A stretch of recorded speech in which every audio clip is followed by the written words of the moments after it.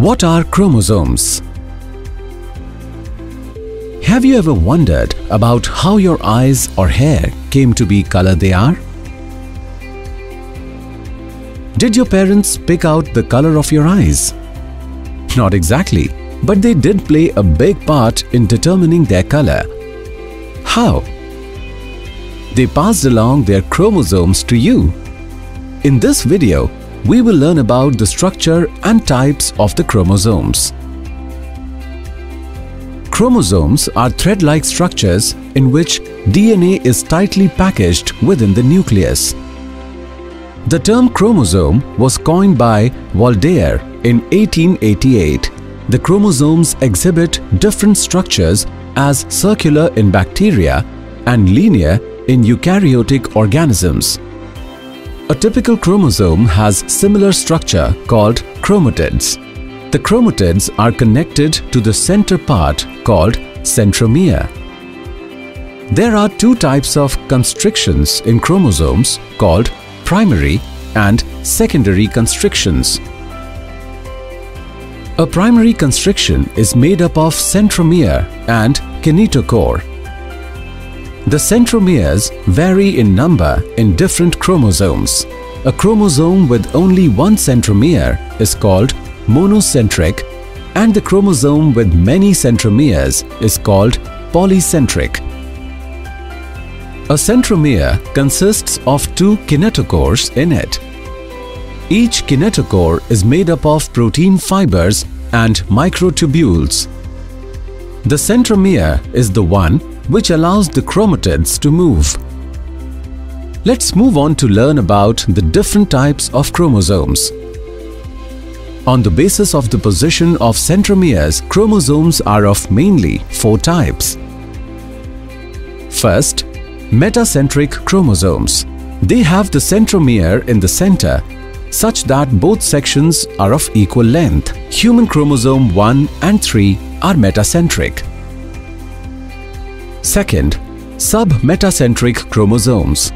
They have the centromere slightly offset from the center, leading to a slight asymmetry in the length of the two sections.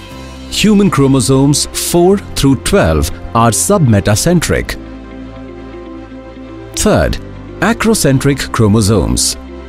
They have a centromere which is severely offset from the center, leading to one very long and one very short section. Human chromosomes 13, 15, 21 and 22 are acrocentric. Fourth, telocentric chromosomes.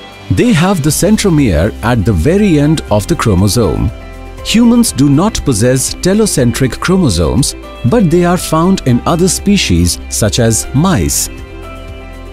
Besides this, chromosomes are also classified into autosomes and sex chromosomes.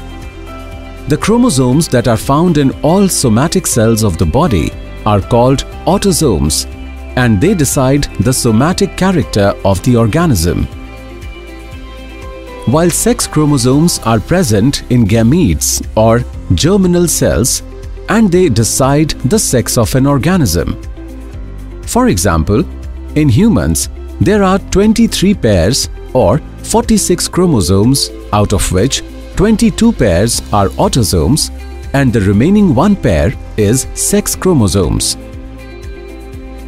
Let's answer a few questions asked in medical entrance exams. Question 1. Who gave the term chromosome? First, Waldeyer. Second, Watson and Crick. Third, Franklin. Fourth, Purkinje. This question was asked in CPMT 2009. Solution. The term chromosome was given by Waldeyer in 1888. Hence, option 1 is the correct answer. Question 2. In human chromosome number 3 is first, telocentric, second, acrocentric, third, submetacentric, fourth, metacentric. This question was asked in AFMC 2013. Solution. Metacentric chromosomes have the centromere in the center, such that both sections are of equal length. For example, human chromosome 1 and 3 are metacentric. Hence, option 4 is the correct answer.